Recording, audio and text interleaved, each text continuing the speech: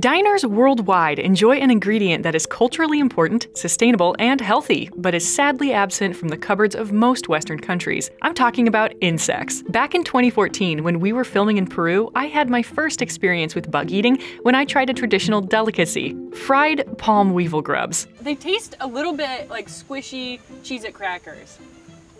The white cheddar kind. They're not bad, right? It didn't go super great, but I thought I'd give them another try, this time with the Field Museum's executive chef Mike to guide me through. He's created some recipes specifically with insects in mind, so today we're in the Field's Bistro testing them out. And I'm not alone in embracing this new protein source. Joe over at It's Okay to Be Smart is tucking in too. So after you're done dining with us, head on over to his channel to check it out. We are here today with the Field Museum's chef, Chef Mike.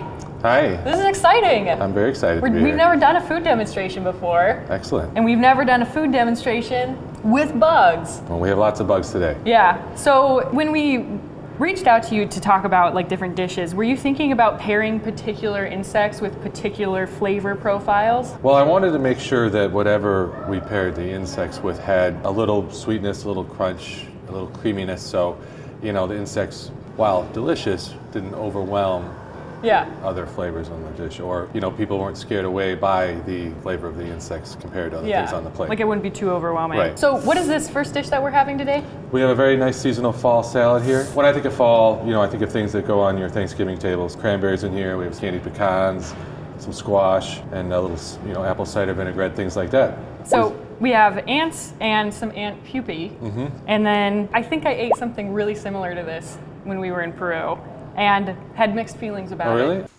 These are disgusting, actually. But I'm excited to try it again and prepare it in a different way. We're just gonna, sprinkle whatever amount that you feel comfortable with on top. Yeah. We can go together. All right. Yeah, I'm excited about this. Yes. I got to make sure I get good. one of the beetles in here. All right. It's not so bad. The beetle larvae offer like it's almost like a garnish like you would put on like a crouton or something. Right, it's a little crunch. Like crispy onion pieces. I agree. I don't really get much of the ants. I think I might just do like forkful of ants right here. There's a lot of sweetness on the salad, so it balances out the earthiness of the bugs. Woo! No! Oh my goodness. Those are pretty good. Have way more flavor than you would think that they would. Do. It's like little peppercorns. They're not spicy, but not it's spicy, like but you can taste it's earthy. that element. Like where these, you eat a lot and it's a very mild, nutty sort of flavor, and the ants are like They pack a punch. Yeah, I like it. I'm into it. Eating insects might sound unusual to you, but more than 2 billion people make eating insects part of their regular diet. And they eat more than 2,000 different species, with beetles and their grub being the vast majority of those. Most cultivated insects are raised on family farms, and some locusts and grasshoppers are even considered kosher and halal. So what is our next dish? Our next dish is going to be cricket gnocchi, little gnocchi with some cricket flour in them. Oh, cool. With a little mushroom sherry cream sauce with some mealworms. Yeah, this is like extra bugs. Extra bugs, again, extra seasonal, fall flavor of the mushrooms and the sherry, and some potatoes. Yeah. And extra bugs. All right, gnocchi is basically a potato-based pasta, and you start with roasting a potato in the oven, and then as soon as it's soft or cool enough to handle, you're just going to peel it. Hot potato. It's not actually hot anymore. No. And once your potato is peeled, we're going to put it through a ricer, or in this case I have a little cheese grater. It doesn't really matter what you do. You just want to grate it up a little bit so you don't get any lumps in your pasta. Just end up with a nice soft grated potato like that. All right, so now we have all our riced potato in the bowl. It's nice and soft. It's room temperature. It's not too hot, not too cold. And then what we're going to do is we're going to add an egg. Okay. Add a little salt. Nice. Then we're going to add our cricket flour. So it's quite a bit browner Yes. than regular bleached flour. Yes, you definitely see the color in the finished product too. Yeah. You see it in the gnocchi. When you're cooking with cricket flour, is it like a 1-to-1 ratio for what you can substitute? You don't usually want to put enough cricket flour to substitute like a whole cup, because I think that'd be way too strong. So it's generally just add a little bit of flavor to whatever you're making. All right, so now once this is kind of mixed in, we're going to add flour. And the flour, when you're making gnocchi, there isn't any set rule of how much flour you're going to add. So different kinds of potatoes or different times of year might take different amounts of flour. So we're basically just going to add flour until we get a nice soft dough that's slightly sticky. Yeah. You have to have good intuition when it comes to the flour. Right, you can always add more. Start with a little, you can always add more. All right, now we have our nice dough. You can feel it's slightly sticky, but obviously not sticky enough to stick in my hands. Yeah. So then we're gonna put a little flour on our work surface here. Spread a little flour on. We're gonna take the dough a little bit at a time, maybe that much, and we're gonna roll it into a rope. Oh. You always wanna start in the middle and press out. This is so easy. I always assumed that making things like homemade pasta or gnocchi was like really complicated. Yeah, it's really not that complicated. And then you just take a little paring knife and you cut up into little dumplings. And that's it. That's it. There you have it. We have our gnocchi. All right, now that we have our gnocchi made, we're going to blanch them, which means blanching means we're going to put them in boiling water for 30 seconds to a minute. Oh. And in this case, we put them in the boiling water till they float, and we take them out, put them on a plate or whatever with maybe a damp towel, and then they're good to go. And then you're gonna saute them afterwards. Yes, then we're gonna finish the dish. Great. Next steps, we're gonna make our cream sauce. I'll show you cream sauce, our mushroom cream sauce here. So I got a nice hot pan here. We got some onions, some garlic, some thyme, some rosemary, some aromatics in there, and we got some nice fall mushrooms here. We've got some king oysters here, or trumpet mushrooms. We got some maitakes. We have some brown and white beach mushrooms. Oh, great. So there's a nice little variety there. You can really use any mushrooms you want. There's no right or wrong answer. All right, so I'm going to add a little bit of olive oil here. Okay, nice and hot. I'm going to add a little bit of butter. All right. Woo! Nice and hot. We're going to add a little onion and garlic. Let it toasty, get that a little fragrant. So we're going to sweat this out for about 30 seconds to a minute. Especially when cooking mushrooms, you want a nice hot pan so the mushrooms actually get some color. All right, now we're going to add our mushrooms. We're just going to add a little bit of each kind. Stir those around. Oh, it smells amazing. So after a minute or two, your mushrooms will get a little soft. We're going to add our herbs here, our fresh herbs. We got a little thyme and rosemary. You hear a crackle when you put it in the pan. Yeah. All right. Now we're going to add our sherry. Anytime you're cooking with alcohol, it's generally a good idea to take the pan off the stove. Yeah. Add your liquid and then put it back on the stove. And you'll see it'll flame up. Ah, that's so fun.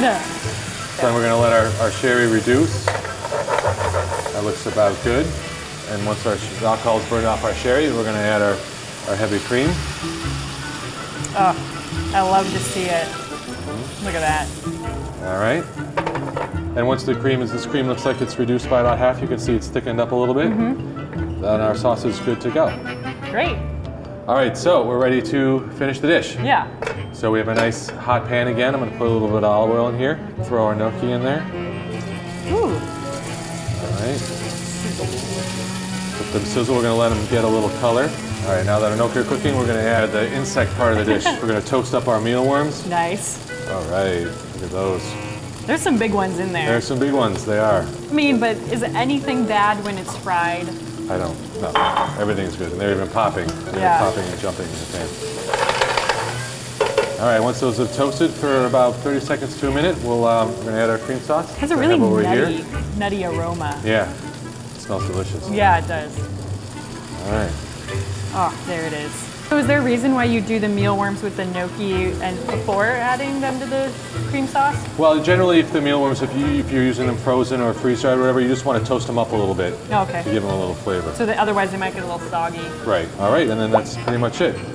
Oh, looks amazing. All right, let me grab a slotted spoon real quick. The right utensil. Eaten bug pasta. Yeah, that's slotted spoon. It smells so good. I could just live with my face over this pan. Now we're going to ladle our pasta and our sauce and our mealworms Yes. into our dish. All right, and we're just going to garnish with a little, I have chives, but you can use parsley or something green, and we're good to go. Beautiful. Let's give it a shot. All right. Let's dig in. I'm excited. Got to make sure I get some mealworms in there. Yeah. Oh, that's amazing. It's pretty good. That is really good. And yeah, they are like crunchy. I mean, if you think of them as like fried onions or something, it's just a nice texture contrast to the rest of it. Ooh, that popped. Oh, I think it's just like sort of overcoming that first hurdle of being like, ooh, this looks like something that accidentally ended up in my dish versus something that I deliberately put in there. Works. And in the finished product, it all works together quite nicely. Yeah. And it tastes good. I don't even think of like the cricket flour being a part of it. So that if you couldn't like do the full-on mealworms, you know, maybe start slow with and Sure. integrate things like the flour. And if you are ambitious enough to make homemade pasta, you can also use cricket flour in that too. It doesn't have to be gnocchi. Yeah. Great. Insects are a more sustainable source of animal protein than conventional livestock. Conventional livestock consumes 8% of the planet's fresh water and 30% of its crops every year, while contributing 18% of the greenhouse gas emissions in the form of methane and carbon dioxide. Growing pork produces more than 10 times the amount of CO2 than growing the same weight in crickets. Insects need a lot less water in order to grow. Plus, eating insects produces a lot less waste. We eat 100% of the mealworms on our plates, but only 40% of a cow is consumed. Dang. So the previous dishes are not available for purchase in the restaurants here at the Field Museum. Correct. But there is something that is, Yep. which is the next thing we're gonna make, cricket cookies. Cricket cookies, yep. Yeah, so in addition to having a cricket in them, they're also made with cricket flour. That's correct. Great, and we're gonna demonstrate how you can make them too. All right, so this is, basically your basic cookie recipe. Nothing super complicated. We have our room temperature butter, Nice amount of butter. always. Yeah. Nice amount of sugar as well. This brings me back to my baking days. I was a baker for a coffee wholesale company, Oh, and really? they also had a store. Yeah, and so I Yeah. was their baker prep chef. So you can do this. Yeah. Oh yeah, I love baking. All right, so we're gonna cream our butter and our sugar. I like to wait till all the butter and the sugar is on the side of the bowl, and I am confident that it has been sufficiently whipped. Yeah. So I think we're about there. Yeah. And then what I like to do, don't be lazy when making cookies. Always wipe down the sides of your bowl and make sure everything stays homogenized. All right, next we have our eggs and our vanilla. Add one egg at a time. So we're gonna add all the wet ingredients first and then the dry last, and we're good to go. All right, once our eggs are sufficiently mixed, again, we're gonna scrape down the side of our bowl, and then we're gonna add our dry ingredients. We have our flour, or cricket flour, and some baking soda and salt. There's not a lot of cricket flour. Again, if you want your cookies to taste more like cricket, add more cricket flour. Yeah. All right, so we're gonna add this slowly. So you're using it more like a spice rather than like a Right, I mean, it is replacement. very strong. You can taste it, even that small amount in there. You'll be able Oh, to yeah. taste it when you're eating the cookie. Yeah. All right, last but not least, we're gonna add our chocolate chips, Beautiful. just till it all comes together. All right, and then we're good to go. Great. All right, now we're ready to scoop our cookies. I have these fancy things that professional chefs use. We can call them scoops, we call them dishers. Nice and easy. If you don't have this, you can obviously use a spoon. Yeah. But this makes it nice and easy. There you go. All right. How long do they bake for? I like to put them in a 350-degree oven, in the middle rack for about, I'd say 10 to 12 minutes. I usually set the timer for 5 minutes, then turn them, set it for another 5 and check them then, depending how you like your cookies. I like mine on the softer sides. If you like yours a little bit more crunchy, Yeah. certainly let them go for another 5 minutes so they get nice and brown around the edges, then pull them out then. All right, and so you mentioned that you add a cricket right after they come out of the oven? Well, I like to add the cricket, so we have some crickets here. We have some freeze-dried crickets. I like to put the cricket in generally 2 minutes before I take it out of the oven. Just press it down right in the middle, then let it cook for another minute or two just so they set. Yeah. And then we take them out so nobody mistakes them for regular chocolate chip cookies. You get get a little extra bug in there. Yeah, and I want to make sure I get like a bite of this Right? cricket in Yeah, here too. me too. I'm going to straight up eat the whole thing. Look at that. cricket. That beautiful cricket. Oh, that is a nice crunch. You do get a little bit, it's almost like if you had put in just a little bit of cinnamon, a little bit of that cricket earthy flavor. Yeah, you get it at the end, a little bit at the end. But for the most part, it's just Right. darn good cookie. So, Chef Mike, thank you so much for taking the time to show us how to Sure. make some of these dishes. Thank I'm you for having excited to go home and experiment some. Me too. That gnocchi was delicious. I'm going to make it tonight. I know, lovely. Thank you. Thank you. It was a pleasure. Insects contain more good-for-you nutrients than conventional livestock, including lots of omega-3s, which lower cholesterol, making them a heart-healthy option. Insects are very distant relatives and aren't as likely to carry viruses and bacteria that we could catch by eating them. But heads up if you have a shellfish allergy. Because insects are arthropods like shrimp, you could be allergic to insects too. Okay, so to wrap up our culinary adventure into insect food and drink, we're here with Luz, who's the food and beverage director here at the Field Museum. And what are you going to be making?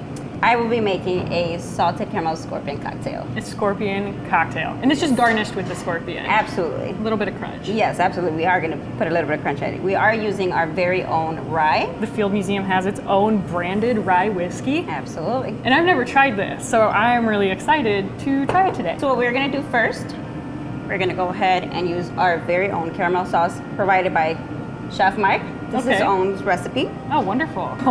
We're gonna go ahead and add some ice here. We're gonna go ahead and add some rye in here. Nice.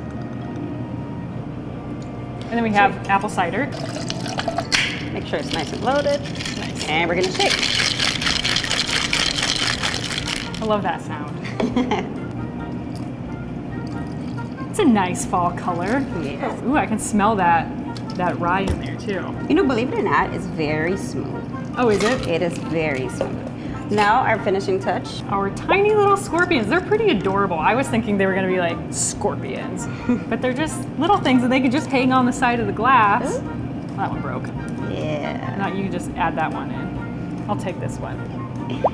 And these are cherries. Yeah. Nice. There you go. Great. All done. Cheers. Cheers. I'm gonna try to get my scorpion in my first. Oh, that is really good. It's just like a nice sort of like pre-dinner like cocktail, something you'd have in the fall. I'm gonna eat the scorpion. That's nice, right? Yeah. Yeah. It's a little crunchy.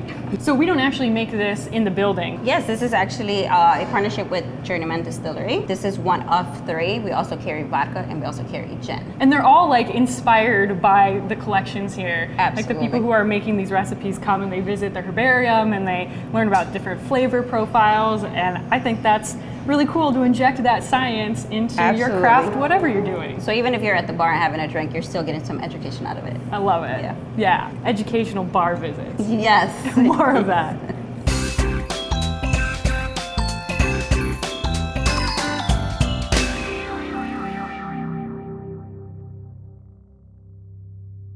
It still has brains on it.